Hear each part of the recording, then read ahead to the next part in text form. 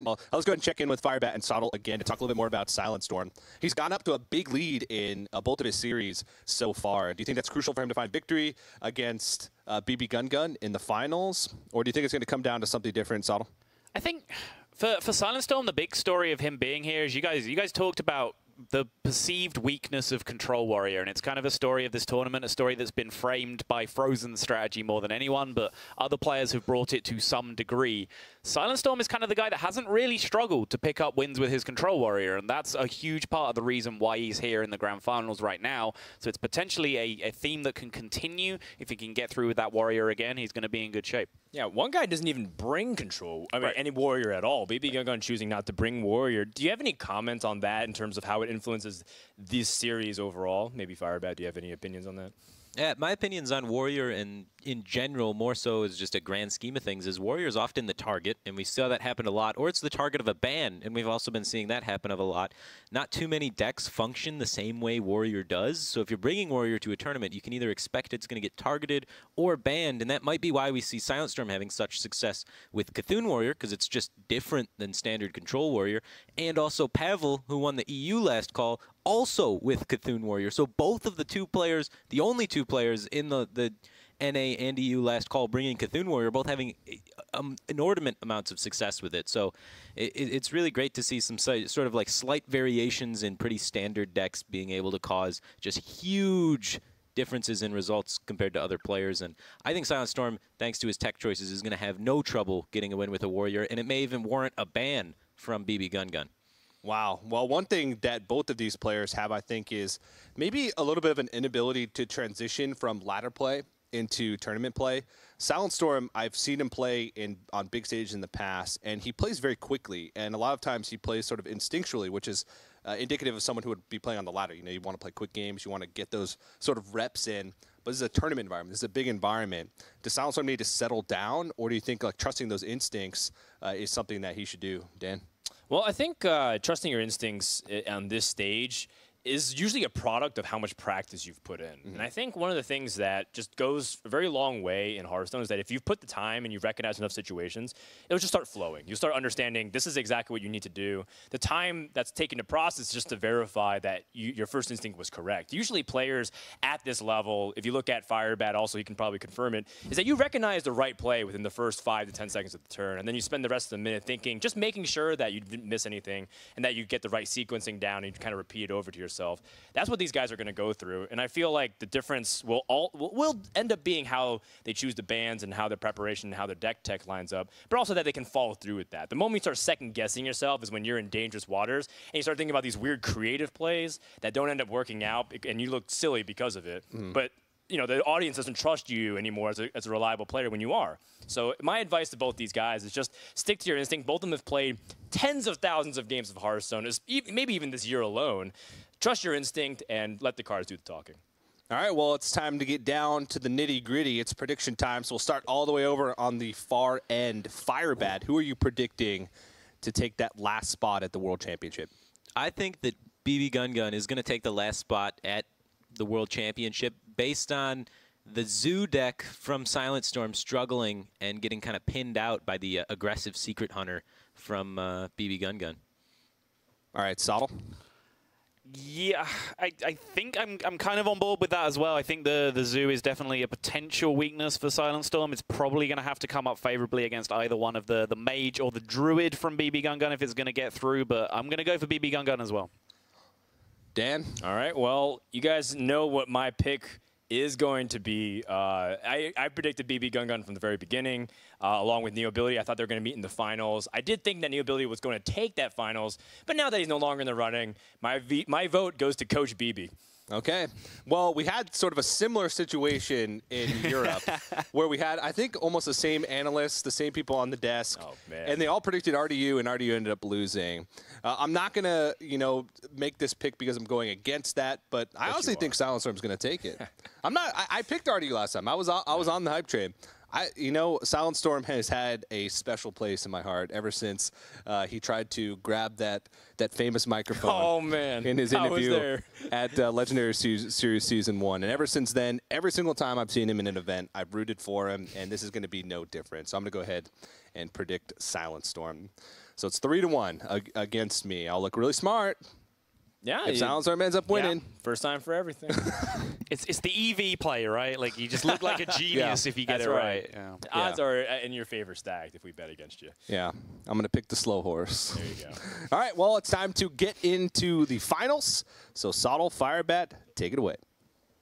Thank you so much, TJ. 15 players have stamped their ticket to BlizzCon. There is 1 spot remaining. 8 of the finest from the Americas have warred it out through the entire year just to get through this point and played through one of the most stacked 8-man single elimination brackets you will ever see. And we are down to just 2. The 2 names you see in front of you right now, Bbgungun and SilentStorm. And straight away, let's take a look at these bans. The Warrior has been banned out for SilentStorm. The Shaman goes down for Bbgungun. What do we make of these, Firebat?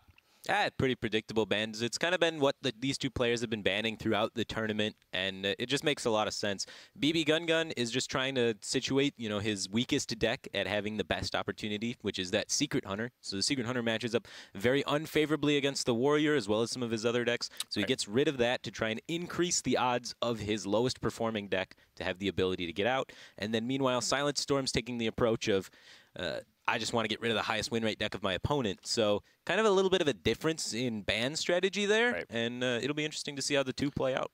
Yeah, just to clarify, just in case anyone did a double take at, hang on, the Hunter is going to struggle against the Warrior. There is no high mains in this deck. There's no Call of the Wild in this deck. This is a throwback to old school Face Hunter, and when you have a deck that, can tank up, can shield block, and has some minions that just gain you 10 life, that's going to be a bit of a problem to push through. So completely agree, the Hunter could definitely be a sticking point for Bbgungun to get through here, but it does line up pretty well against, classically, Face Hunter against Zoo, one of the strongest matchups for Face Hunter. Do you think that's still the case with these new builds? I don't think it's nearly as strong as it used to be. It can be very shaky at times now, and we're not going to get right into that matchup, but we are going to have Bbgungun queuing up first game with the Face Hunter deck up against SilentStorm's mid-range Shaman. And if you talk to some of the players that were in like EU last call that were bringing the Face Hunter, they say this is the reason why they brought it, is because of this matchup here. Okay. Not even just because of Zoo. And you have players like Xeris and Camlin from the EU server posting up top 10 legend results with Face Hunter saying it's the answer to the mid-range Shaman meta. So we'll have to see if that's true. Yeah, in the current meta, if you're hitting top 10 Legend with a deck, that is either a Shaman deck, a Druid deck, or it's a deck that beats a lot of Shaman and Druid. That's basically how it works at the moment. So this Hunter deck falling into the latter category, he does get the Secret Keeper start. The Secret Keeper isn't quite the PTSD Secret Keepers that we used to see from Secret Paladin. The Hunter Secret is just a little bit slower in terms of making that thing really go off, but still can be a big problem if you don't immediately have the minions to address it. And we see the Spirit Claws come out for SilentStorm, and the reason why he does this instead of Totem Golem is so that he can play around the Freezing Trap or any of the other secrets that could interrupt his Totem Golem from being able to do work. So now he's going to be able to just get rid of the Secret Keeper immediately. He knows there's not a lot of minions in that deck, and if he's able to stop the few minions that are in the deck from getting chip damage, he'll be able to stabilize the board at a reasonable life total. Well, I'm pretty sure the intention is to just play Blood Mage and kill this Secret Keeper, right? Like that's the ordering we're going for here. So can Bbgungun perhaps get a handle on this and make his secret of choice here Snake Trap over anything else? Yeah, that would definitely be the wisest of the secrets, in my opinion, is to just open up with the Snake Trap when you see your opponent. Because also we know SilentStorm kept the Totem Golem, right? So that was in his opening hand, and he kept it. And now, as Bbgungun, you got to think, what cards would my Shaman opponent keep that aren't 1-drops? There you go. And it's Totem Golem almost every time. So you have to expect your opponent's keeping either Totem Golem or Blood Mage Thalnos.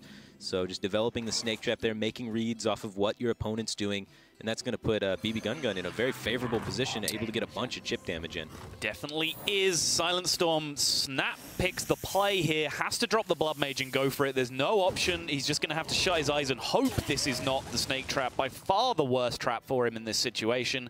He gets the bad news that it is, and now Bbgungun has a pretty dominant board position already, but one or two too many secrets have been drawn this early on here without a Cloaked Huntress to go with them. If that draw off the top there was the Huntress instead of that third trap, then Bbgungun would just be on Dream Street right now. But that is a slow-looking hand for such an aggressive deck. But it's still not a bad-looking hand, honestly. Sure. Like, the amount of damage he's getting in early is just so huge when you think in the fact that Shaman has no heal. If they take a bunch of damage early on, they just die. Yes. They don't have a way to stop kill command coming into the face. So the Secret Keeper getting in for 2, and now the Snake's getting in for an additional 3. It's just so much damage piling up so quickly that if Bbgungun can manage even just a little bit more chip, it's going to be insane.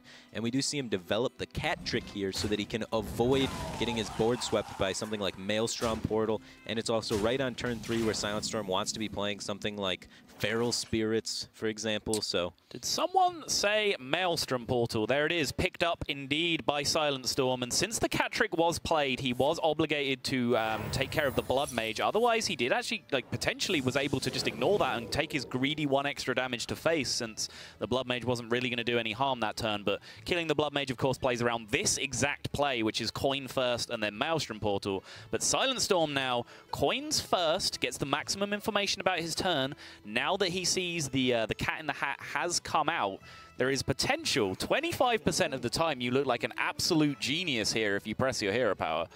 Yeah, I guess if you press your hero power and go for the 25% roll. But I'm curious as to what led him to the decision to even playing the coin this turn. I thought Mana Tide was just a fine play.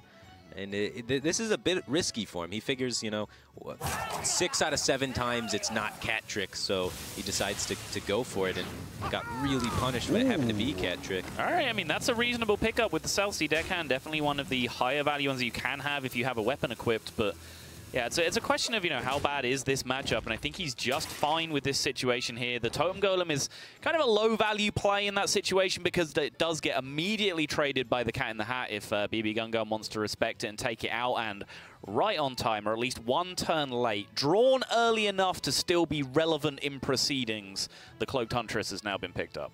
Yeah, we may not even see it developed here, as it does...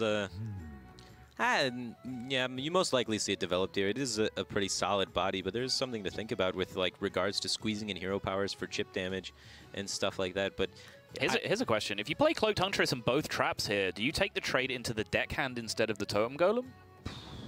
No. Okay. No. You probably do not. I wanted to go face with the 4-1. I was thinking potentially the line is just Explosive Trap Hero Power, go face for 4, because that's pushing 8 damage this turn, and your opponent's down to 16. That's just a few Hero Powers and a kill command away from killing him. Sure. It's not backed up by a whole lot of aggression straight afterwards, though, is the only problem. He definitely would be looking to trust his deck, but having drawn a vast majority of his secrets already, his deck is really dense with just damage, Leroy Jenkins, Unleash, kill commands, bows, all this good stuff. Argent Horse Rider as well. He does push the damage to face, allowing SilentStorm the flexibility here as to which of these minions he wants to freeze on his own terms. The deckhand, of course, does have some value coming back out later, even as a 3-mana removal spell. It's not the worst thing in the world, so no surprise here to see SilentStorm getting that card back in his hand. But as you said, damage just ramping up here, and the Shaman life total is an extremely finite resource. It's not something that they can rebuild once it's gone. Yeah, but with Bbgungun down to 1 card in his hand, SilentStorm can actually, you know, fend off this aggression while maintaining some amount of board presence by just using the South Sea deckhand to remove the 4-1 and then trading, you know, 3 more life to get the full board clear here with his weapon. Yep. And being at 17 while your opponent has only 2 cards to work with is not that bad for this matchup. Sure is. So he does gain the additional 4 to the face, but leaving the South Sea deckhand on board does open up this play of it getting frozen and replayed, as we talked about. But Bbgungun's essentially already got his damage through with that Cat in the Hat after it's died now. So, you know, essentially if you're playing an aggro deck, if your minion gets to connect once each minion that you play and deal its damage, that's kind of job done. You feel like you have enough damage in your deck left at that point. And SilentStorm actually chooses to go face himself here. What's this attack about, Firebat?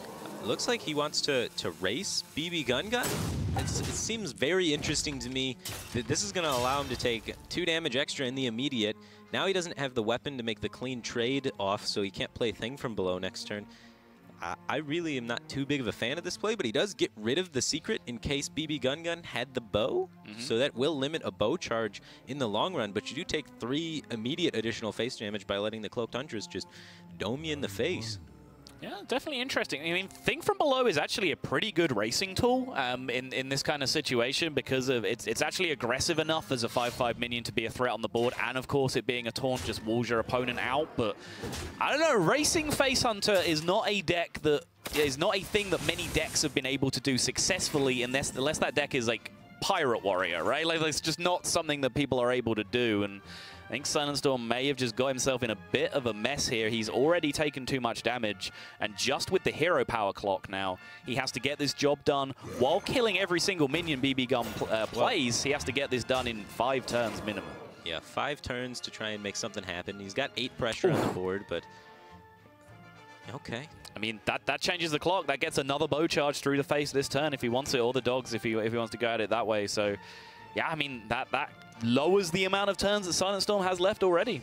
Yeah, Bbgungun able to maintain board control here, just keep his 3/4 healthy, push more damage to the face, set SilentStorm down to 5. Yep. Then he's looking at a 3 damage top deck to close out this game, which includes 2 quick shots, 2 kill commands, 1 Eagle Horn bow, and 1 Leroy Jenkins. So a lot of cards that could end SilentStorm in this situation if he chooses to go that aggressive, or he can potentially just develop the Kindly Grandmother and hold on to the Unleash the Hounds for more value, but he misses out 3 damage in the immediate. It's true. Is this a feasible lethal setup if he holds on to the Unleash the Hounds here? So, you know, as we can see it, there will be at least 1 minion left on the board. The 5/5 definitely cannot die if he leaves it up here. The problem is he's almost kind of telegraphing an Unleash here if he chooses not to bust through the taunt, because the question gets asked by the opponent, why wouldn't he double trade into the taunt here? And the only real answer that you get for that is Unleash the Hounds. He is set up a way that now the Totem Golem can't be traded off the board. So this is really interesting. If 2 minions get added to SilentStorm's board, that's just lethal.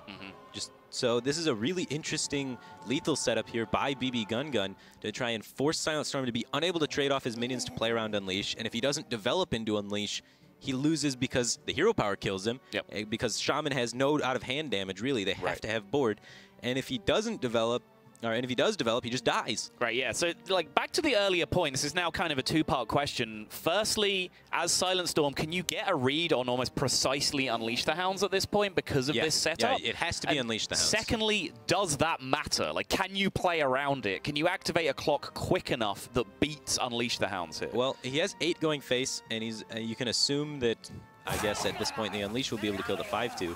So you have 8 this turn and then 7 the next turn with Totem Golem plus Azure Drake. So that's 15, and then 6 over 2 turns with the Spirit Claws is enough to set up 21 damage over 2 turns, assuming the 5/2 dies. So SilentStorm does set up a lethal on his own side. This is coming right down to the wire. Bbgungun now needs some help of his own here. Kindly Grandmother is not it. It's one of the few bricks left in the deck. Well, so now Bbgungun has to make a defensive play with the Unleash the Hounds. He has to trade off the 5/2 and the 3/2. SilentStorm will have 7 damage left, and SilentStorm will be looking for Lightning Bolts or Fire Elemental or Ragnaros off the top to close the game out. Yep, so Bbgungun is going to assess the situation. Like we said, you know, he has been taking his time on plays like this. They are fairly straightforward one-dimensional plays, but at high-pressure points in the game. And this is what we've seen him do thematically throughout this tournament so far, is really, really take his time and assess his outs in situations like this. But there is literally only one line of play in this situation. Yeah, and we're going to see him take it. One of the points you can think about is whether or not you want to play the Kindly Grandmother or not. I feel like there's no reason to hold it back. I mean, is there a card that you can potentially bluff it as that would change your opponent's line that's more valuable than having a 1/1 on the board? Probably not. I can't think of anything really, so...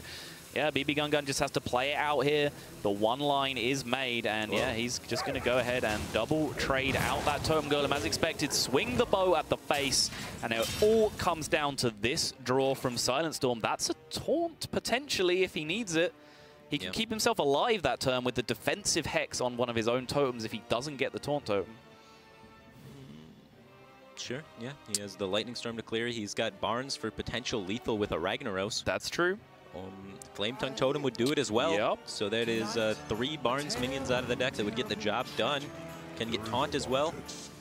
Thunderbluff doesn't do it. No totem on board to get buffed right now. So now he's going to have to either go for the Maelstrom Portal clear, the Lightning Storm clear, or defensive play with a Hex on his own minion, which is a bit dramatic at this point since you can clear anyway. So he is going to go ahead and Portal.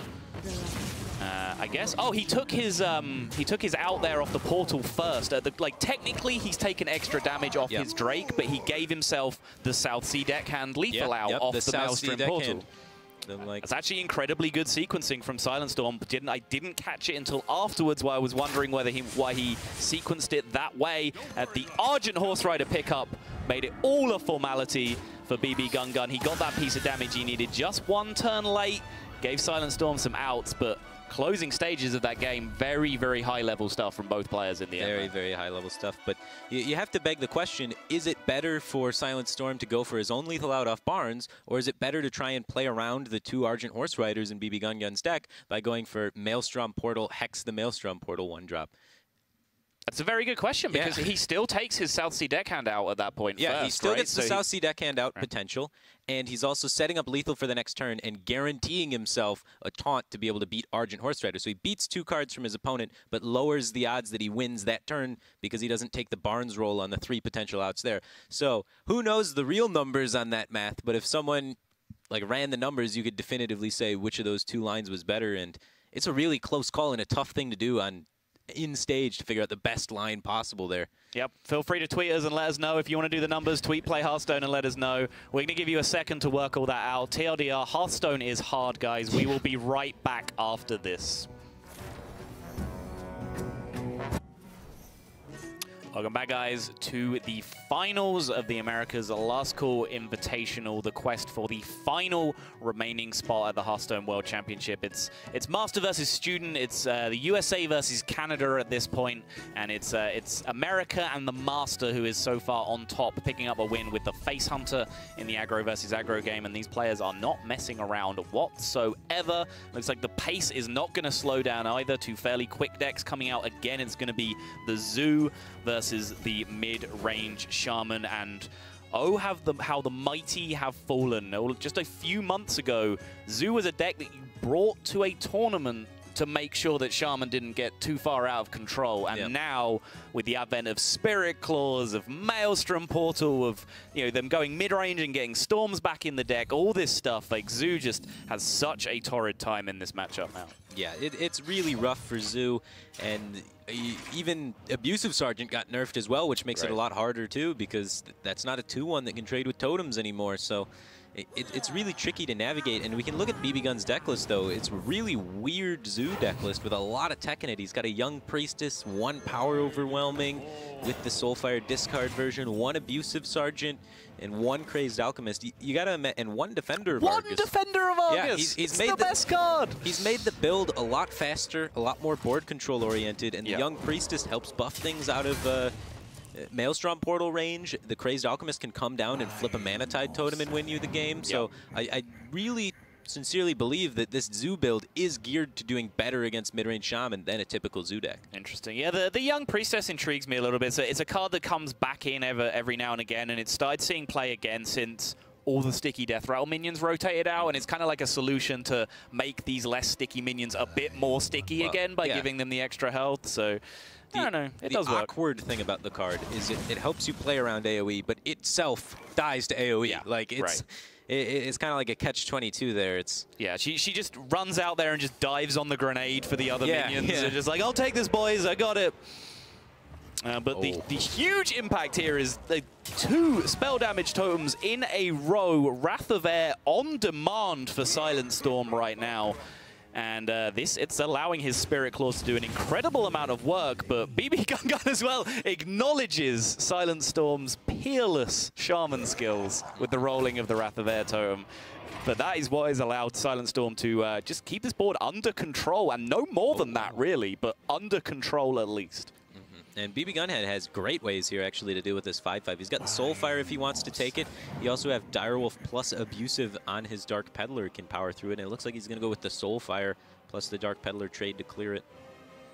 What do you think about this? Like, Direwolf plus Abusive just looked incredibly clean to me. Is there a reason, some sort of counterplay that he's worried about in making that board development line? To have a lot of 2/2s on the board that way, I guess. Spell damage, Maelstrom Portal, and Lightning Storm are in his mind. Doesn't want to overcommit that many minions. Just happy with the Soulfire here and just take what he has in play, I guess. Yeah, I think that has to be the logic behind it. Like, personally, I would have went all in on the board development and just been like, if he's got AoE, he's got AoE. That's how the matchup rolls. But Bbgungun kind of playing it a little tight to the vest here. Is he just going to straight up Abusive Sergeant his Darkshire Councilman? This can't be right? He's going to Soulfire afterwards, I guess. He just wants to use the Abusive this turn. He just wants to guarantee using the Abusive. He's going to go ahead and Soulfire anyway. Jams the 5 damage through to the face with the Councilman. Still has an imposing board state. I mean, hey, look at the end product. This play looks pretty reasonable, right? Sure. Yeah. It's a slightly weaker board position, but potentially preserves better resources for you later on. You got to imagine he was really hoping to hold on to that Direwolf Alpha. It's such a strong card in Zoo. Yeah, and being left with the 2 discard cards next to each other here isn't the greatest thing in the world. He'll be looking to pick up Silverware Golem, Malchezaar's Imp, something like that to try and bring some positivity to this hand of discards so far. But just a fairly miserable looking turn here for SilentStorm. Does address things. The Taunt Totem is relevant because that can reasonably be expected as the Shaman player here to tank that attack from the Darkshire Councilman and give you some time to operate on your own turns. But there is exactly the Malchezaar's Imp. Soulfire will take care of the only relevant threat on the board, and Bbgungun's board dominance is continuing here. Yeah, I really like the Soulfire there, just being able to secure up protecting this Darkshire Councilman that was left unanswered from the previous turn. All right, Firebat, play it or life tap? What's the plan? Oh, I want to play it. My opponents had a bunch of weak turns up until this point, so I'm trying to assume what's in their hand. Probably either AoE or weak stuff, and I'll take the gamble on it just being slow minions every day of the week and try and push board initiative. But Bbgungun's a much more control-y style of player, and he is getting rewarded. That I was about to say, there is an aversion in this deck. When you play this deck, you just feel so bad about paying mana for Silverware Golem that you can feel like life tapping is just superior in that situation a lot of the time. There is upside to just getting an extra card in your hand, and I was going to say the Silverware Golem will potentially play itself later. I didn't quite anticipate exactly this turn it managing to happen. These new discard mechanics that have been added to the Zoo make it so much more explosive.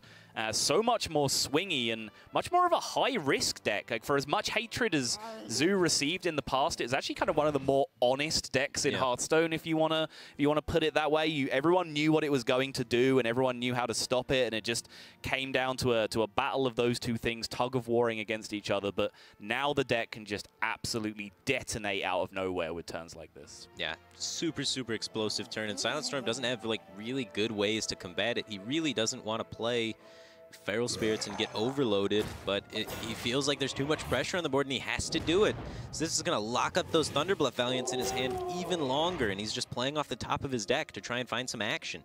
2 Doom Guards left remaining would have been beautiful draws here. Crazed Alchemist does fill the curve with the Defender of Argus, but it's not a huge looking turn right now. What does the Crazed Alchemist really do for him at this point? He can pump some more health back onto his Councilman and start rebuffing the attack, but it's not the greatest looking Crazed Alchemist I've ever seen, I gotta be honest. Yeah, it's okay. You can make the Malchezaar's Imp a 3/1 to allow it to trade up. Sure.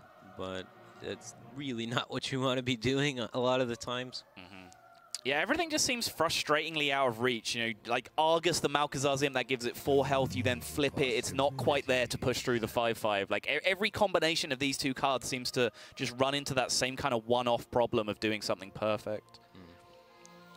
Yeah, it looks like he's just going to be probably just Argusing, value trading, and just trying to set up a lot of tension on the board, make it kind of awkward for SilentStorm really to do much. Or he's just going to go with the full clear. It's a very aggressive approach to this, and interesting. So he's just going to Argus the remainders here. Yeah, I mean, I guess this is reasonable. And like I said, I mean, I quickly scanned everything there to try and find something glorious because it felt like something was there, but like nothing popped out at me. This is, kind of mediocre, but still a very dominant position for him. Yeah, very just kind of okay Zoo position. It helps him play around AoE the most out of any of the kind of lines that he had there, just because he's able to get that full clear, so no damage would be pushed through with AoE.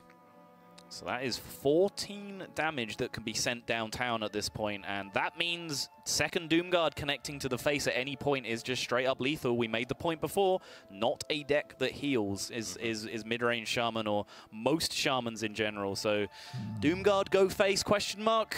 You got to be afraid of Hex, you got to be afraid of AoE. SilentStorm's had a lot of dead cards sitting in his hand, and it really depends on how well Bbgun's getting a read of this hand in this situation here. And it turns out pretty good, because he does make the play going all face there. Doomguard, go face, exclamation mark. There you go. That solved the question. Azure Drake picked up. He's going to need a Storm here. Storm plus the Lightning Bolt will allow a full clear here. Just Storm on its own has a solid chance too with the trade on the Thunderbluff Valiant, but looks like he's going to need to find an additional option here with the Azure Drake. Don't think he has any answer to this board with his current hand.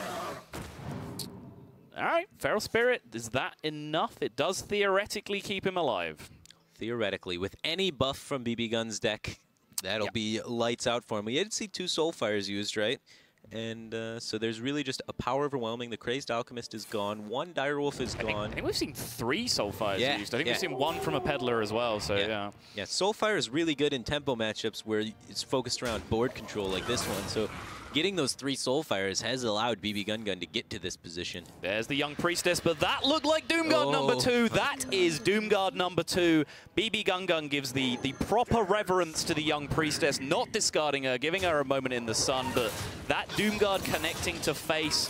Bbgungun goes up to a 2-0 lead right now, and so far, SilentStorm as the student has no answers to Master BB right now. Yeah, the Master keeps reading the student pretty much perfectly. Oh, he just seems to know what cards are in his hand almost. Yeah, I mean, it's pretty ridiculous stuff at this point. Bbgungun definitely showing his dominance here, and that all hinged on the decision, you know, pushing face, being incredibly aggressive on the previous turn with the Doomguard. Did have a chance to keep going for value. Maybe what that boils down to is that it means that then SilentStorm has that 1 extra turn. Perhaps the Lightning Storm is the next card in the deck, and it just gets there in time. Wasn't able to push it. He did leave himself slightly more exposed to those niche things for 1 turn and 1 turn only. But there, as you see, there are some fans who at one point were incredibly happy with proceedings for Canada, rooting on SilentStorm. They might be a little bit more subdued just now. Yeah. But yeah, whenever this footage was taken, at least they were feeling good about Canada's hopes in this tournament. Go. And so Canada's going to have to climb their way back in from the ground up here. How does this fight back begin from SilentStorm from here? Oh, he's got a long journey. Any time where you have to play, you know, all of your decks remaining against only 2 of your opponent's decks, you're going to need a huge edge to win. If it turns into like a 3-1 situation, for example, you would need over 80% in every single matchup to be favored to win the series. So it is huge that Bbgungun's off to such a lead. But if SilentStorm were to fight back, one of the ways that he could really do it is exploiting Tempo Mage. It's not a tier 1 deck in a lot of people's minds, so it's very exploitable and has potential weaknesses. Yeah, I mean, it's a very good point. It's kind of Conquest 101, right? You have to find a weak link and you have to go after it as hard as you can. And here is the Tempo Mage, and now it's going to be SilentStorm this time on that explosive Zoo deck. His build not quite as off the wall and niche as some of the cards that we saw from Bbgungun, more of the solid, consistent list that you've probably encountered on ladder several times, especially when the expansion was fresh. Does have that Crazed Alchemist tech, but not a great deal of anything else out of the ordinary. 1 tech card in the entire deck list, as opposed to Bbgungun's decks, which could almost be a Reno deck at this point. That's how many tech cards were jammed inside of it. All right, so Bbgungun picks up the double 1-drop here, pretty solid. He would have liked some removal spells to go with them to leverage this Mana Worm against Zoo. Has the clunky Kabbalist Tome and Drake stuck in his opening hand here, and you know that little bit of expense in his opening hand might just cause the Zoo to be able to run away and get out to an advantage here. But Bbgungun's Tempo Mage list, does it play Flame Strike is the big question. I think it does from memory, but just for reference, yeah, there is 1 copy of Flame Strike in there. The curve tops out at Drake and then goes to 1 Kabbalist Tome and 1 Flame Strike, which is a little bit of an unusual build, but Flame Strike is definitely one of the big catch-up mechanisms in this matchup. Yeah, no Firelands Portal in the deck list is something that's quite strange, and it's a card I guess you don't really need when you're banning Warrior, as Bbgungun has done throughout the tournament. It's one of those pretty good against Druid. It's pretty good against Druid as well, yeah. Yeah, it's more of a late game card, though. It's better against control decks, and you're banning one of the 2 control decks in the format. So it makes sense that that could be a card that sees getting cut. Yeah, makes sense. And Bbgungun does choose to poke in with the Mana Worm there. What are the implications of attack or no attack there on that turn with the Mana Worm? Is it just playing around Abusive Sergeant? Are there other considerations? It plays around Abusive Sergeant, but plays into Direwolf Alpha. Right. So that's where it gets a little hazy and can be a bit awkward. But Bbgungun, I guess, is just saying he's fairly comfortable if Direwolf Alpha comes out. Yeah. I think so. I guess if the Direwolf Alpha comes out, he's not in the worst position. He can address a decent amount of the board with a ping and the Babbling Book trade. And since the rest of his hand was so clunky, him having those 2 1-drops in his opener is a huge deal for him. But even off the Babbling Book, he's just kind of picked up another fairly awkward card with the Dragon's Breath. It's not like Zoo is going to allow you to stick enough minions on the board most of the time to be able to get good value out of that by doing trade into Dragon's Breath. So looks like an awkward situation. And we cast this matchup earlier, Firebat, and you said there's one card that terrorizes the Tempo Mage. Which card is that? That's the Imp Gang boss. None of the Tempo Mage's removal besides Spell Power Arcane Blast lines up well against it. And even that, you have to invest 2 cards into killing half of 1 card. Yeah. It's just absolutely insane value, and it shuts down so many good Flame Waker clears that it just absolutely ravishes the Tempo Mage.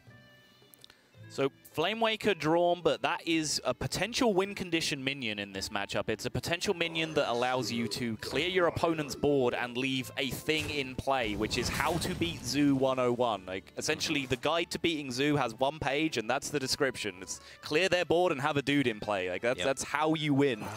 So what do you think of his decision here to just play out the Flame Waker on the board here on turn 3? He has to find some way to keep up on tempo with Zoo. If he falls too far behind, he won't be able to recover, and he'll die before he gets to Flame Strike. So he just has to hope there's no Abusive Sergeant. And we saw this happen before as well. This matchup was played on stream, and there was an Imp Gang boss down, and the opponent had a Flame Waker, and they just played it down, and it got Abusive Sergeant and trade into, and then the Zoo snowballed from that position. But it's a risk you have to take. If there's no Abusive Sergeant there, and that Flame Waker just sticks, suddenly you're in business. Was he that far behind, though? Here's my question. If he just cast Arcane Intellect that turn, traded into the Voidwalker, and he had a 2-1 Mana Worm in play against the 2-4 Imp Gang boss and 2 extra cards in his hand, and still a Flame Waker, is that an insurmountable position? It can be. Zoo gets out of control very quick. Okay. They're just going to continue buffing it, and at that point, how likely is it that there's an Abusive Sergeant in hand? You just had a Mana Worm in play, and they didn't Abusive Sergeant trade into it. They instead coined an Imp Gang boss. You could make that read that there's no Abusive Sergeant in the hand and be like, it's my time to shine. Let's get that Flame Waker in play. Fair enough. As it happens, the best possible turn 4, almost. Sorcerer's Apprentice into Arcane Intellect, picking up 2 playable 0-mana spells that enable him to fight for some board dominance here is a huge deal. But a pretty explosive turn from SilentStorm himself, cycling a card off the Malkazar's Imp, clearing down the board, just the Mana Worm left in play now. So, yeah, this looks like a draw Flame Strike and survive that long kind of game now for Bbgungun. Is there anything crazy he could get off this Barnes that really helps him? There's not too many things. It's mainly just card draw, potentially a Flame Waker, but that's not going to help him with no mana to spend spells on. Must be a way. I think he might have to tome this turn and look for a Blizzard, Cone of Cold maybe, Flame Strike, that kind of thing. I think it's just the only kind of outs. Like, I'm not a fan of this card. You may have heard that once or twice, but if it's in your deck, you have to trust it, right? It's in your deck because you think it was going to give you playable spells for the situation that you're in more often than not. So if it's in your deck, I want to see it used, and I agree with the line here from Gungun just to throw it out there, hope to pick up some AoE, but as a big old pile of nothing. Yeah, now you can either choose to go face, deal 5 damage, and basically kill a 1-1, or kill a 3-2, don't deal 5 damage to the face, but remove a little bit of the pressure from your opponent, which is a really tough decision because eventually it comes down to a race. Or you can kill the Malkazar's Imp, the 1-3, and try and deny the card draw engine from your opponent, and that's what Bbgungun decides is the most valuable thing to get off the table. There's always another option, Firebats. The thing about this game, there's always another line in there somewhere. So that means Bbgungun's going to focus on, I guess, trying to exhaust SilentStorm. That's kind of, he read the cards off the tome and was like, all right, I got removal for, you know, onboard minions with the Arcane Blast, and then he got the Polymorph Boar to answer the Doomguard. So if a Doomguard comes down, he can answer the Doomguard, clear up a little bit of the board. As long as there aren't 2 cards added to his opponent's hand, he could beat an on-curve Doomguard from SilentStorm, which I think is why he made the trade in the Malchezaar's Imp there. He's really hoping SilentStorm just plays Doomguard. Makes sense. No such luck, though. Bbgungun now just having to resort to the Azure Drake Arcane Blast. The Doomguard does come down now, but a turn too late. The fact that he managed to get pressure with other minions outside of the Doomguard might just mean that that one extra turn of really relentless pressure that he got out there might just be enough to seal this game. Yeah, it could be. It could be. There's still a potential that Bbgungun can outgrind the Zoo, but it's going to be tough for sure. Is it even a Doomguard turn, though? Because there's some great trades on the board here that you can do through the use of your buff cards, and it looks like the fear about trading going for. Fear about trading that I have the most is what if Flamestrike comes down? SilentStorm isn't doing enough damage to be able to lethal after the Flamestrike, so if Flamestrike comes out here for Bbgungun, it could totally flip the game over. Nope. No such luck. You build it up, and the deck let you down, let Bbgungun down. He's going to Arcane Intellect here, search for a magical Frost Nova that's not in his deck, and that's just not a solution. Loot Hoarder and Fireball, not what he needed. So looks like SilentStorm is going to get himself on the board here. I like how he's thinking through all the possibilities, trying to figure out if there's anything that could save him. He was looking for Arcane Intellect into maybe Babbling Book, or did he already play that this game? He already played it, yeah. There's only one in the deck as well, so... Yep, not really seeing a solution for him there as he missed out on the Flamestrike. He fell behind on the board early. He had a couple of those clunky cards, the Kabbalist Tome in his hand that could have potentially been a Forgotten Torch or an Acolyte of Pain, something along those lines in different versions of the list. So he fell behind. He didn't get the Flamestrike he needed to catch back up, and that is going to be SilentStorm getting on the board. But as we spoke about before, very, very favorable matchup for the Zoo overall. I wouldn't say very, very favorable. When they draw Imp Gang Boss, it is. Right, sure. If they don't draw Imp Gang Boss, I think it's actually kind of in favor slightly of the Tempo Mage. Really? But okay. They draw Imp Gang Boss more often than they don't.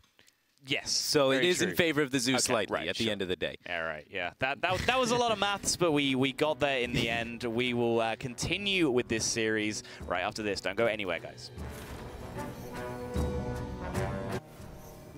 Welcome back, ladies and gentlemen, boys and girls. We are in the finals of the America's Last Call Invitational, the final event of the 2016 Hearthstone Championship Tour circuit until we get into opening week and BlizzCon. And one of these two guys, Bbgungun and SilentStorm, will be looking to book their spot as the 16th player out of 16 players making their way through to the Hearthstone World Championship. And so far, Firebat, it's been a story of the aggressive decks picking up wins. Zoo wins on both sides, the Face Hunter win as well for Bbgungun.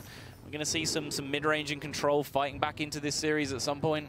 Yeah, it looks like we're going to be seeing the reverse of the matchup we just saw, right? Now we're going to have Bbgungun on the Tempo Mage, SilentStorm on the Shaman. So...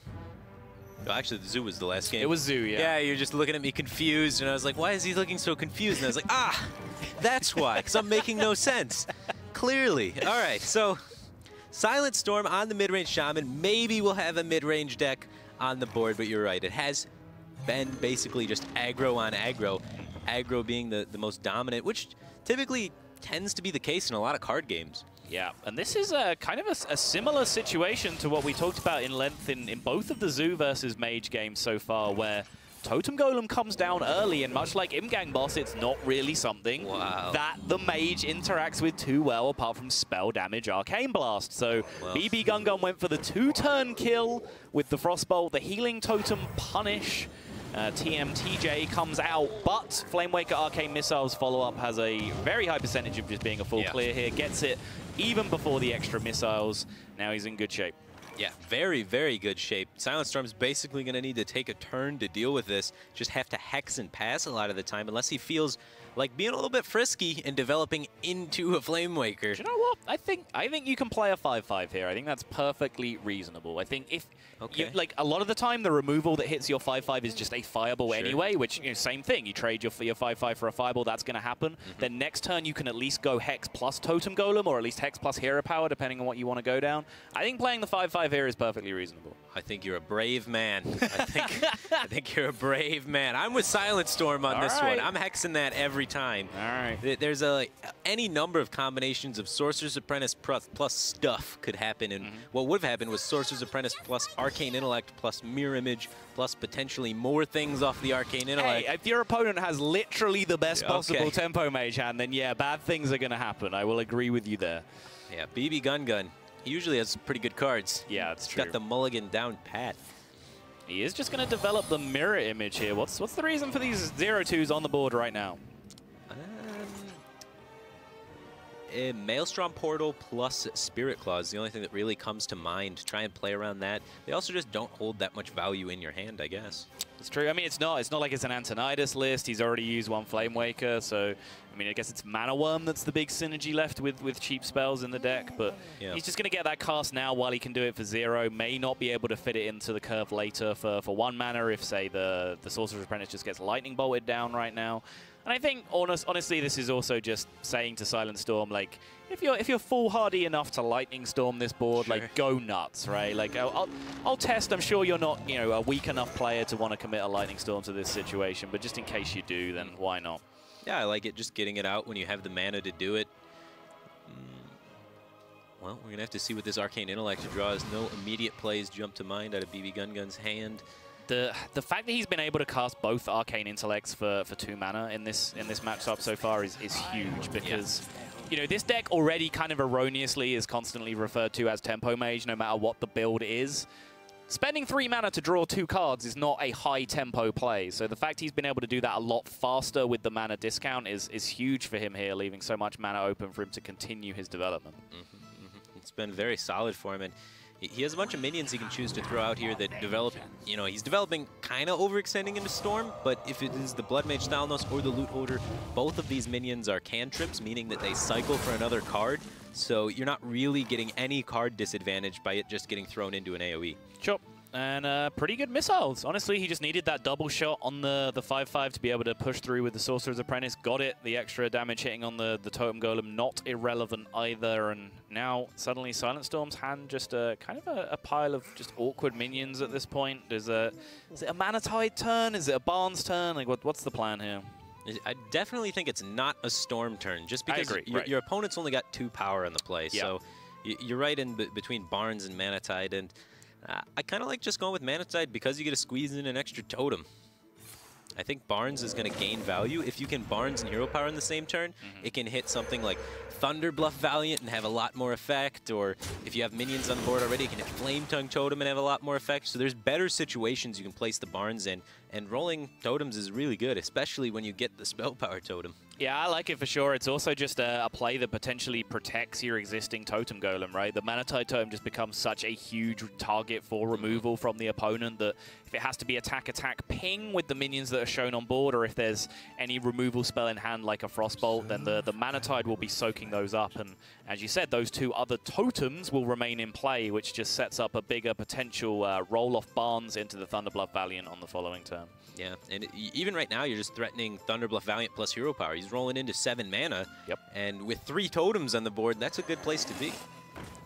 Sure is. Bbgungun, his hand has just got into a little bit of an awkward, like, hodgepodge of random things right now, from the Babbling Book, picking up an effigy, to him having a Flame Strike that he really can't cast right now, and then kind of the weird inclusion of the Loot Hoarder in his deck. It's just kind of a weird mishmash of cards going on right now, not really something that points to a distinct strategy, and it is just going to have to be attack, ping to take care of the Mana Tide. Now is it Storm time, Firebat. It's looking a little bit better. Slightly better. Slightly better. Not good enough for you? I think there is some argument to wait, but I also wouldn't mind using it now. It's really close. The one good part about using it is it works so well with just playing Barnes, and you're not overextending into into Flame Strike, right? Like, for example, if you went Barnes plus Feral Spirits, then on turn 7, you're overextending into Flame Strike while giving your opponent 3 card draws, which gets a little sketchy. So I kind of like it here. Forgotten Torch pick up something that has been missing from his draws so far. Like I said, he got the Kabbalist Tome earlier on instead of one of those torches that he has in his deck. So these early removal cards is something that he has been lacking a little bit in his Tempo Mage draws so far. But coming out a little bit late here, it probably is going to have to be a Flame Strike turn at this point. Is a Sorcerer turn plus the Frostbolt and the Forgotten Torch, is it going to get enough done? I guess maybe it does. Maybe you can be a little bit greedier with the Flame Strike in this situation. It depends how much burn you really want to waste. The way Bbgun's deck list is sort of set up is he kind of slows down the game, Flame Strikes, clears a board, and then from there you just burn the face a lot because Shaman has no heal, and he has a ton of card draw with double Loot Hoarder, Thalnos, Acolyte of Pain, double Arcane Intellect, and double Torch in there for the burn, that then he just kind of role-plays Freeze Mage for a little bit in the beginning, and then just burns him out towards the end. So it's really hard to say which is better. Like, the Flame Strike's not a lot of value, but using 2 burn spells to control the board when you're playing such a burn-heavy variant of Tempo Mage against a deck with no healing, also slightly unappealing. It's just which line is the least unappealing, I guess. There's the Thunderbluff Valiant turn picked up just a turn too late for SilentStorm, but I agree with you. It's when I first suggested that you could make the Sorcerer's Apprentice play this turn, I was thinking perhaps too much along the lines of some of the Tempo Mages we've seen from the other players, where they can scale into board dominance with the Faceless Summoners and the Ragnaros if they gain control of the board in the late game. But you're kind of right. This deck doesn't really have any of that plan available to it. It just has to burn face after a certain point. Yeah, there's not even Firelands portals in there for board dominance. It's literally just Azure Drake at the top end. Right. And then after that, you're Freeze Mage. Surprise! And Freeze Mage now. But does pull out the Feral Spirits here from SilentStorm, does Bbgungun, but now with no real proactive looking play. The question has to be asked on Flame Strike again, but since he can ping the 3-1 and develop a minion here again, it's actually a low-value Flame Strike when you look at it. I think Azure Drake and ping off the 3-1 is perfectly reasonable in this situation. Yeah, I don't hate that play either. The Azure Drake pushes 4 damage to face, too, because your opponent is most likely going to try and tempo you out by Spirit Clawsing. Yep. And then, in return to them tempoing you out with the Spirit Claws, you catch back up on tempo with the full reset of the Flame Strike. And it's just like the longer you wait, I mean, I'm sure SilentStorm is paying attention to this card on the far left that's been there for an extremely long time. But the longer you wait, the longer you can kind of sell your opponent down the river that you don't have the Flame Strike. SilentStorm keeps presenting these kind of just about Flame Strikeable boards to Bbgungun. So, how many more of these turns does it take for him to be convinced that the Flame Strike isn't there? Okay. Effigy coming out to play just to try and get some value out of the card while he can.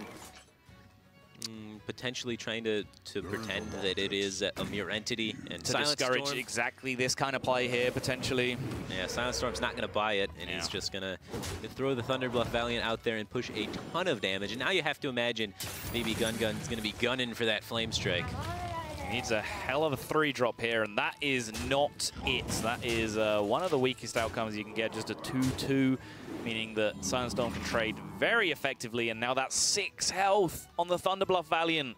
Means that Flame Strike is just ineffective here. Well, it's helpful. It allows him to kill it next turn with the Forgotten Torch that he has. But, or just ping it over 2 turns, which is most likely going to be what he does here. But the most important part is the totems are gone. Thunderbluff doesn't do anything if there's no totems. Well, I wouldn't say doesn't do anything. I mean, it allows him to play a Flame Tongue totem and an additional totem here. These are 2 self-sustaining threats that now get developed on the board because the Thunderbluff was left to live. So, sure, you can now ping off the Thunderbluff, but you've left yourself now an entire turn behind the play because SilentStorm has been able to develop ahead of you with a low-resource hand just because the surviving Thunderbluff has turned a low-resource hand into just another attacking threat. That's Shaman. Yeah. In a nutshell right there, that is Shaman, and Bbgungun is experiencing it. Yep, so obligated now to take care of the Thunderbluff, the Flame Tongue Totem as well. Much too high value to leave unchecked. Mana Worm not what he's looking for, so it is probably just going to be a Forgotten Torch and Ping turn here to try and limit a bit of proceedings, but even after that, there is a Blood Mage, a 2-damage totem on board, plus the 3-damage Spirit Claws and the Tunnel Trog, which is going to get buffed by the Lightning Bolt. This is still right on the line here for SilentStorm. Yeah, he's got a weak top deck here. if he's unable to kind of finish Bbgungun off soon, Bbgungun's got a lot of action in his hand. Azure Drake's going to cycle into a card. Mirror Images is a taunt, so he's got heal effectively with the taunt, and he's got card cycle to continue going. SilentStorm might fizzle out of damage, and Bbgungun's sort of weird value line to this matchup might pay off. It's a big call, Firebat. That's another 9 damage sat in his hand right here. I mean, fizzling out of damage seems a little bit unlikely. Bbgungun's going to need some huge draws for sure to shut this down. Well, I mean... Okay, that could work. Yeah, that is a theoretically huge draw, depending on what is inside the book at this point for Bbgungun. Yeah. Let's take a look, I guess. Is it the play this turn, though? Is the chances that a Kabbalist Tome card is more useful than a top deck off Azure Drake? I'm telling you, players that put this in their deck, they trust it. They just jam it. They just jam it. That's how it works. Okay. Not great ones. You know, Pyroblast, not the most effective removal spell in the world. Yeah, it doesn't get there. Mirror Entity is going to come down to try and fight for some board presence here, but just with the totems on the board, SilentStorm has a 50-50 chance of just spell damage totem. That makes the whole thing irrelevant. That means that his Spirit Claws is just back up to being 9 damage again, and he is right on the hill here, squaring up this series at 2-2. Yeah, is there anything that Bbgungun can top deck to really get him out of this mess? He's got the second Flamewaker still, with some perfect Flamewaker RNG. Could he shut this down? I don't think so. I mean, you literally just need the 4 shots on the Azure Drake for a start, and even then, like, you're still just facing down lethal from the spell damage totem and the Spirit Claws. So, yeah, I don't see it. If he gets Arcane Blast off the Azure Drake, he can potentially stabilize here. Fireball is not it. Would Arcane Blast have done it? Yeah, sure. He can blast down the Drake. Yeah, I guess so. No such luck, though. SilentStorm is going to square this series up. And finally, the reign of terror of the aggressive decks is over. And our savior mid-range shaman gets himself on the board. But yeah, as savior. I don't know where I was going with that, but... as you saw that game, it's just such a versatile deck. Even at the point where it looked like it was just completely out of gas, it just generates resources from nowhere. A 1-mana weapon threatening lethal, you know, these innocuous totems being turned into actual attacking threats. It's just, its value, its tempo, it's like everything tied together in one. It's just such an oppressive class right now. Yeah, it's so strong. And we saw Bbgungun try and shift his game plan kind of halfway through the match there. He was being the aggressor in the beginning, wasn't getting too much work done, and then tried to transition to a value game plan against the Shaman, start using spot removal to pick things off, try and delay the game, force SilentStorm to kind of hold back his hand and slow down the game because of the Flame Strike threat. Right. But he just can't outvalue Shaman. He just wasn't able to work out. He almost got there, but Thunderbluff Valiant is so powerful. It really is, and I think, yeah, the Flame Strike was teased for a couple of turns, right, and eventually the dance didn't work out too well for Bbgungun in the end. He was forced to use it. Thunderbluff was in play, and again, we keep coming to these venues when they're at their lowest point. Suddenly, as Bbgungun is on the losing train, the USA venue, the Santa Ana, California venue, is the one that we decide to show. So, yeah. A long way to go for both of these players, though. Still looking to book that spot at the Hearthstone World Championship, just joining an incredible lineup of players. But you'd have to say whichever of these players fights their way through this 8-man bracket that we've seen today, they've already established themselves right in the upper echelons, even of the quality of these 16 players that we have at BlizzCon. Oh, yeah. These players have been killing it. I would be happy to have either of them represent my region at BlizzCon. Yeah, and you're going to have one of them representing your region, right? The stamp of approval from the 2014 World Champion. Bbgungun and SilentStorm, you are both Firebat approved at this point. Wow. There you go. So, what do we have left? We have the Yogg Druid and the Tempo Mage, the low-curve Kabbalist Tome Tempo Mage from Bbgungun up against the Tempo Mage and the Malagos Druid from SilentStorm. So, the story here is, similar decks remaining, but individual twists from both people. SilentStorm has the tempo mage that we kind of saw on one side of the bracket completely, where it's very minion heavy. Firelands Portal finishing off the curve, Ragnaros in there as well, and just the extra minions with Faceless Summoners and things like that. Whereas Bbgungun has the cycle heavy, burn heavy, put torches in my decks, draw them out with card draw and kill you kind of plan.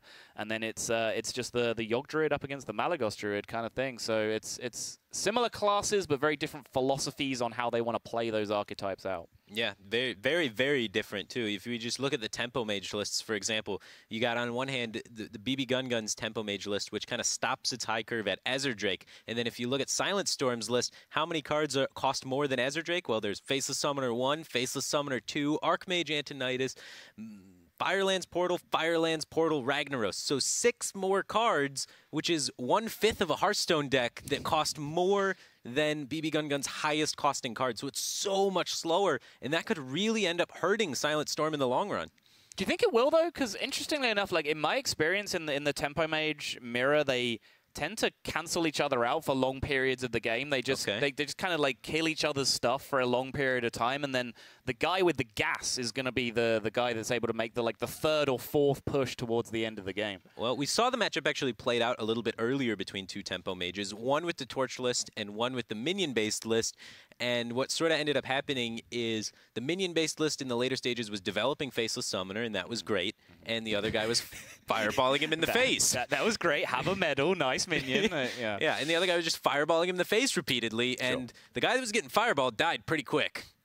Fireballs will do that to you. Yeah, so I would have to favor the faster list in that matchup, even though there is some sort of situation, like I'm sure the slower list is going to try and force that sort of attrition game, and because they have an edge in the attrition game, and then the faster list, Bbgungun's list, he's going to be trying to not let that attrition game happen by trying to squeeze in points where he can, ignore the opponent's minions and go face instead, because he doesn't have to worry about so much as removal punishing him for going face instead of trading. All right, so now that we've covered the battle of the mages, how are the druids squaring up against each other? Like I said, very, very different builds here. SilentStorm has the traditional Malagos druid, whereas Bbgungun, sorry, has a few extra twists in there as well. Yeah, Bbgungun has the Yogg druid, and if we talk about Yogg druid mirrors or druid mirrors back in the pre-nerf Yogg, the most important card in the druid mirror was Yogg-Saron. And that's because Wild Growth was pretty good. All right, Wild Growth was pretty good. Aside from the obvious one, from Wild Growth Innervate, Yogg-Saron was the most important card in the Druid Mirror because you get these insurmountable tempo swings, and we saw players such as Noblord putting in the Deathwing to kind of simulate that effect of that giant tempo swing after an attrition game. Yeah. And, Bbgungun, instead of teching in the Deathwing, he was like, Yogg's still pretty good. We're just going to keep going with that one. So I think the Yogg Druid actually has a slight edge just because the tempo swing of Yogg is so powerful. Oh, baby. Sometimes Druid things just happen, and one player gets an insurmountable lead right from the outset here. And turn 1 Fandral into turn 2 Power of the Wild into turn 3 Raven Idol something is even looking potentially devastating. Tempo Mulch on 3 could be extremely powerful. And you got to imagine SilentStorm is not happy about this. We can't see his face, but you have to imagine he's upset because this is a play that decides games, and this is why a lot of players have shown some distaste towards Fandral. Because sorry to cut you off, but this is going to be so painful. He's setting up Wrath Moonfire for himself on the next turn. And Power of the Wild is just going to crush that option out for him. Does pick up his own Wild Growth here, but he needs a Wild Growth because he is staring at 31 mana's worth of stuff in his opening hand right now. Yeah, he can't even afford to play it, though. He's under too much pressure because there's 8 damage in play on turn 3. Yeah, absolutely absurd. And as I said, Bbgungun, the hits keep coming here. He can even pick up another Power of the Wild here for more huge pressure. This is a free minion at this point. I mean, Kraken, get him. Armored Warhorse. Armored Warhorse, get him. Let's go. 5 to the face. Send it downtown. Gormok is also pretty good in a token deck. I mean, Mark, get him, right? In the theory. There we go. Yeah. It's a beast, too. It's got synergy. What? The Armored Warhorse. Oh, I mean, he has the 2 mana this turn. Like, is he just going to... I would just jam it on the Fandral right now and just get in there. Sure. Yeah. Now it's a Boulder Fist Fangel. Hey, weren't we having this situation that I wanted to see more Boulder Fist Ogres? Did we not have that conversation at one point? That was a conversation, and there's a Boulder Fist Ogre. There you go. It just also allows you to choose everything. There you go. Wild Growth, he's going to make some sort of desperate ploy here to maybe find his way to a Ragnaros, to draw the Innovate next turn, find some way of dealing with this, but there could potentially just be another 11 connecting with his face that turn. All right. Nope. So that is a definitive joust. Innervate, Rag, win a 1 and 3 to try and maybe stabilize, then get the tempo swung back by Mulch.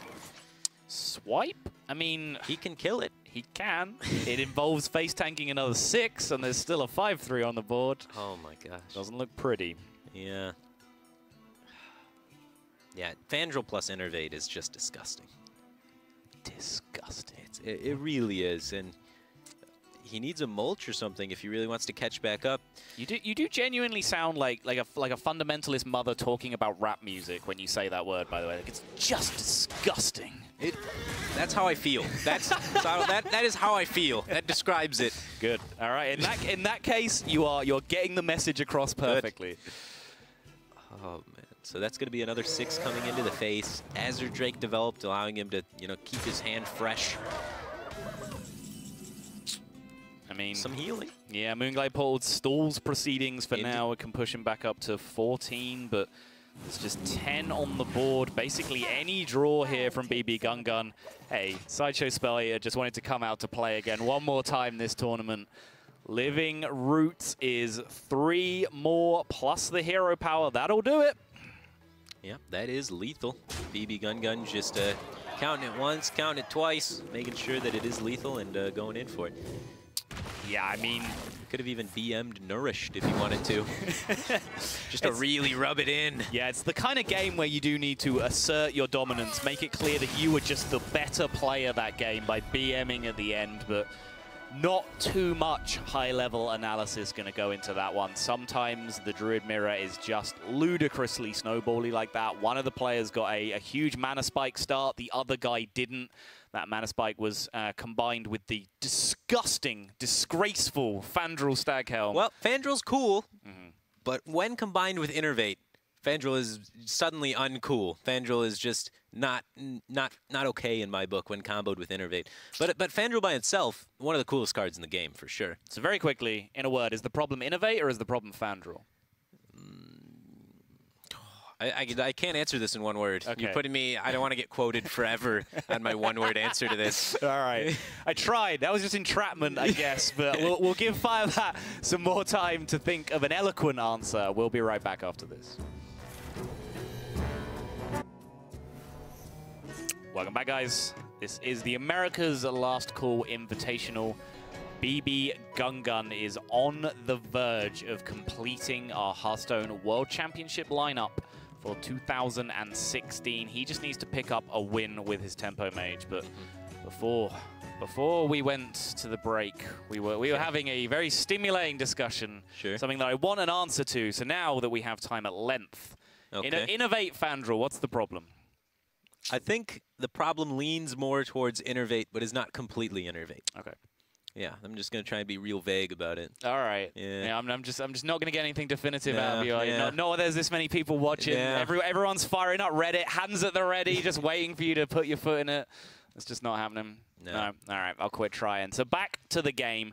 Tempo Mage from Bbgungun is the deck left to win with, and he has Tempo Mage up against the Druid and the Tempo Mage Mirror. The Tempo Mage Mirror we talked about at length. Now, classically, mid-range style Druid decks, they just got beat up by Tempo Mages. Sure. They got absolutely farmed. Like, how much, if any, has that dynamic changed with the new form of Druids? It's changed a little bit because the Druid doesn't develop onto the board. It doesn't play like big stat minions a lot of the time and rely on them sticking in the early turns. Like, you won't see them play Druid of the Claw anymore. Sure. And since these kind of exploitable minion developments don't happen, the Tempo Mage isn't able to get huge value out of something like Arcane Blast or Frostbolt or Flamewaker combos to get removal spells. But we're not even worried about the Druid yet. The task at hand right now for SilentStorm is getting a win with the Mage first. Oh, that is not pretty. That is 3 out of the 6 highest cost cards in his entire deck. But the good news is Bbgungun's hand's not so hot either, so neither of them doing too much in the beginning, just a few pings and passes. But yeah, SilentStorm's going to need a lot of good top decks to curve his way out of this one, but yeah, Bbgungun another ping pass, it looks like. Yeah, and this is kind of what I was talking about in my experience in the mirror. It's like, there are a lot of draws where, you know, Tempo Mage, unless it gets the explosive Mana Worm start, a lot of the time it wants to spend its early turns removing the stuff that you play. They have a lot of cards in their deck that enable them to do that. When both decks have that kind of draw, where they have nothing really to develop and a lot of things to remove, suddenly this stalemate situation appears. Then you can get towards the mid-game period where SilentStorm's deck just has a lot more things to do, but as you so eloquently put it, by that point, Bbgungun could just be hurling fireballs downtown. So we'll have to see. We will see. But yeah, I do agree with you that this position so far is how the game has developed is favoring SilentStorm. If he definitely wants the draws to go this way for Bbgungun when his draws go this way. Right. And Ragnaros being picked up as well. So yeah, he is already set for the late game. He just does not have to draw another late game card again for the rest of this game. It's just he's getting there in such a pedestrian fashion right now that the Bbgungun still has a window to be able to go. But there you go. Told you, turn 5, it happens every time. They just love it.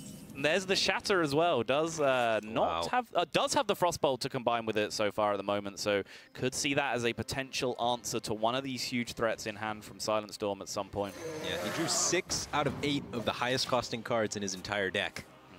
So, but now it's time to just start bomb chaining your opponent and just seeing if they have an answer to all this stuff. Yeah, and Bbgungun hasn't really mounted any amount of damage, so yeah, he's the one reacting, and if he tries to go for any sort of value game plan here, hoping that maybe some of those cards in SilentStorm's hand were burned, there is no way his deck is ever going to outvalue this hand of SilentStorm. It is just, how much mana is that? That is a lot of mana worth of the, creatures. You do you, buddy. Yeah, you holy that smokes. Yeah. Now Firelance Portal is even picked up, so just even more high-value cards. So Bbgungun really needs to identify here that he can't outvalue this and needs to set up tempo lines of play where he's able to get through face damage. Yep, and he chose to just use his Frostbolt on the previous turn, which now has turned one of the cards in his hand into an absolute brick at this point. With the Shatter. Now, for the first time, SilentStorm actually picks up one of his high-tempo cards in the Flamewaker, but at this point, the game has potentially just passed that by, and we'll probably just see him continue to develop huge threats here. Yeah, potentially a Firelance Portal. Ezra Drake Ping comes to mind as a good play. Faceless Summoner Coin Ping looks pretty appealing. Other than that, yeah, I don't mind. Like, Faceless Summoner Coin Ping seems reasonable because you kind of want to get this mirror image problem dealt with before you are committed into dropping Ragnaros on the board. So getting the 2 minions down, giving yourself the 2 attacks that you can ration out and potentially curve into Ragnaros later definitely looks appealing to me. But he goes with the Drake line, preserves his coin. Of course, the coin has very real value to him, having now drawn that Flamewaker as well. So, and the Archmage Antonidas in his hand. So preserving that option for himself definitely makes a lot of sense as well. Yeah, and here goes Bbgungun just cycling for his decks, trying to find that burn damage that he can start utilizing to get racing. He has quite a bit of damage, but not nearly enough. And, removing minions, getting through chip damage. That's the game plan of the deck. Right, sure is. And Arcane Missiles does take care of the Drake now, so this is probably going to have to be a reactive turn here for SilentStorm. You never really want to leave a Sorcerer's Apprentice up unchecked, so potential Flamewaker turn now that he's drawn the Mana Worm as well. That potentially increases the swinginess of his turn as well. So Frostbolt can be used here, the coin can be used here, but he's just going to go for the Antonidas play. He's going to coin Frostbolt. Yeah, he's just going to try and turn the aggressive switch, not hang around for Bbgungun to be the guy to start hurling fireballs downtown. He wants to sling some fireballs of his own firebat. Yeah, the reason why I really, really, really like this play is now he's got 24 damage in his hand, right? He sure does, yeah. Or 18 plus 5, one more fireball, and he'll be there. Yeah, 23 in hand, plus some pings over time. You can just start doing Freeze Mage maths at this point, honestly. How many turns do I have, and how long does it take me to push this through? And suddenly that absolutely dead brick Shatter in his hand right now is something that he wishes he could pair with a Frostbolt. And he's just going to try and go through this the hard way with Flame Waker shots. Arcane Blast does have a guaranteed clear on it now. It's like he's going to think about using the second one here to preserve his Sorcerer's Apprentice in play. Of course, it was played this turn anyway. It can't attack. My apologies. And Bbgungun is off to the races. He realizes SilentStorm has too much value in his hand to really contest. He needs to kill him before all of those fireballs get slung at his face, and he's doing quite a good job of it.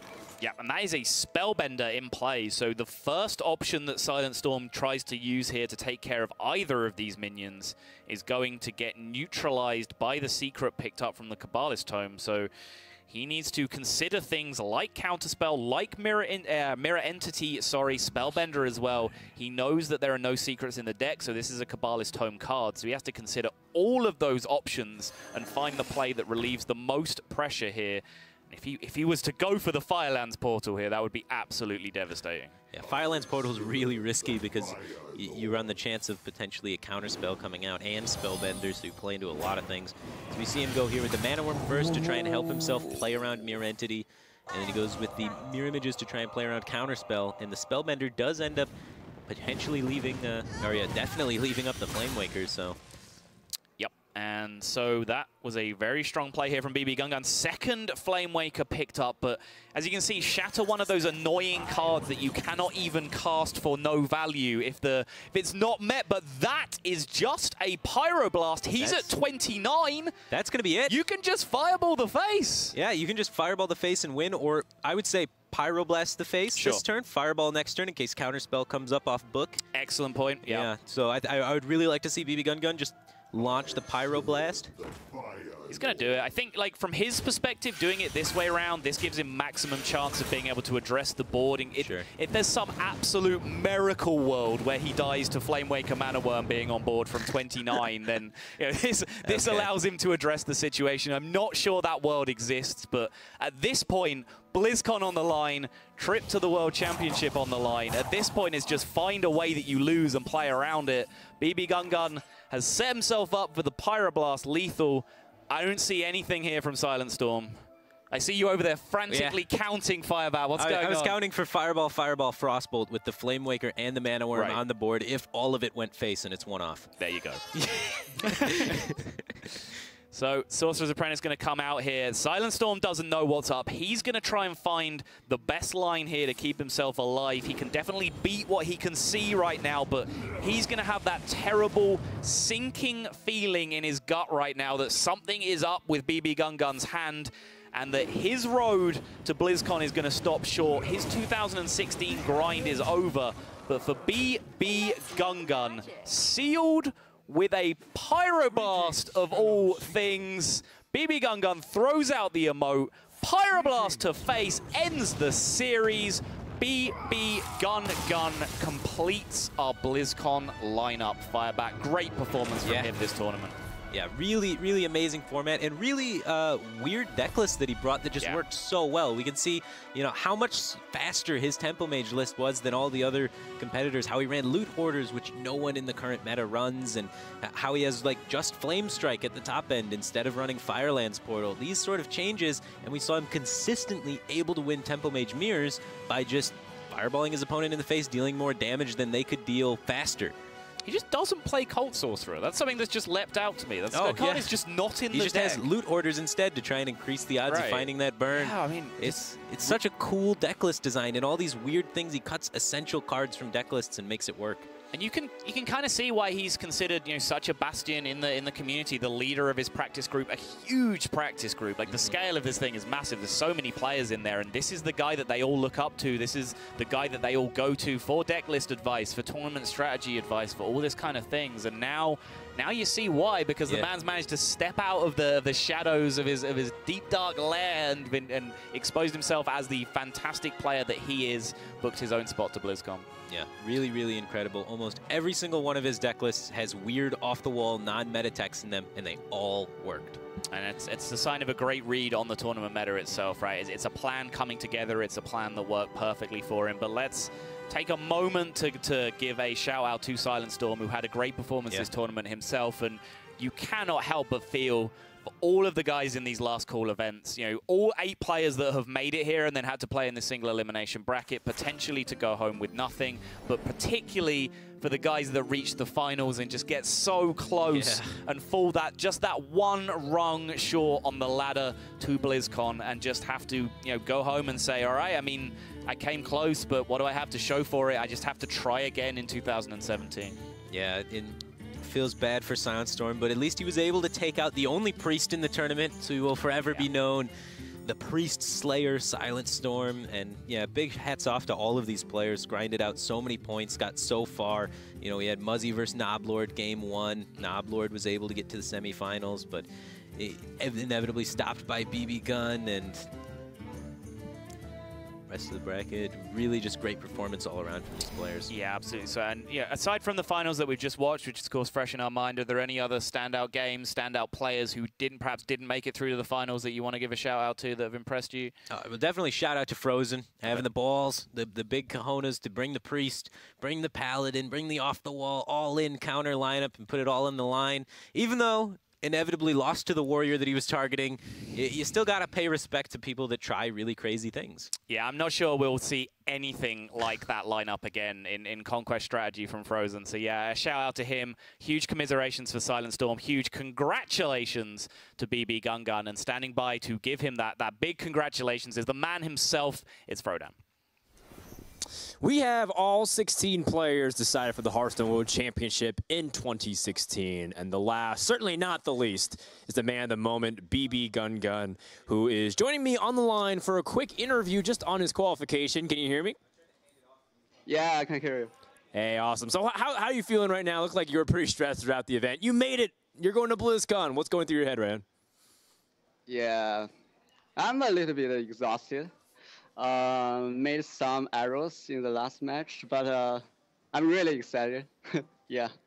That's awesome. I don't think it's a coincidence that people who've been practicing with you guys, everyone from the QQ group, are also in the ones making it really far in. So it feels like it was a group effort, no? Yeah, it's kind of a group effort. Me, Neobility, and SilentStorm, we are all in the same QQ group, and we made it to the top 3. I think it's awesome. The only bad news is Frozen lost to SilentStorm in the first round. The priest. Yeah, it's okay. Well, I mean, not everyone can be a tournament winner, and I guess Frozen at least won some fans bringing that priest deck. I think a lot of people also credit you throughout tournaments. They keep saying that they thank you whenever they win very hard matches or they win the tournament. They always say that you help them prepare. Is that really true? Are you the one going to them and helping prepare their deck list? How do you actually coach these guys? We just, it's not like a single one-to-one coach. It's always just a talking group. And I play a lot of tournaments, so I usually come up with an idea of the archetype of the lab, and they just make some change to it. So it's a group effort. It's not just me.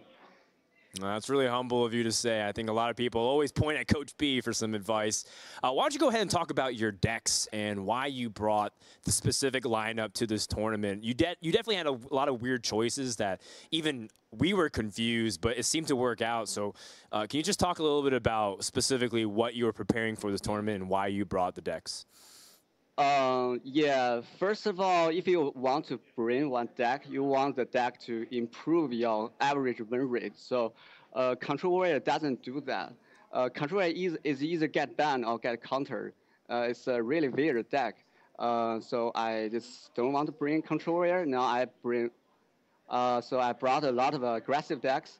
And also my first opponent is Nostan, which he's famous of playing those kind of tempo decks, so I just want to play all the aggressive decks to like have a better matchup against him, and it works pretty well. And I think most people may be confused about my tempo mage. I think that deck list is actually from China, and some guy just won one big tournament using that.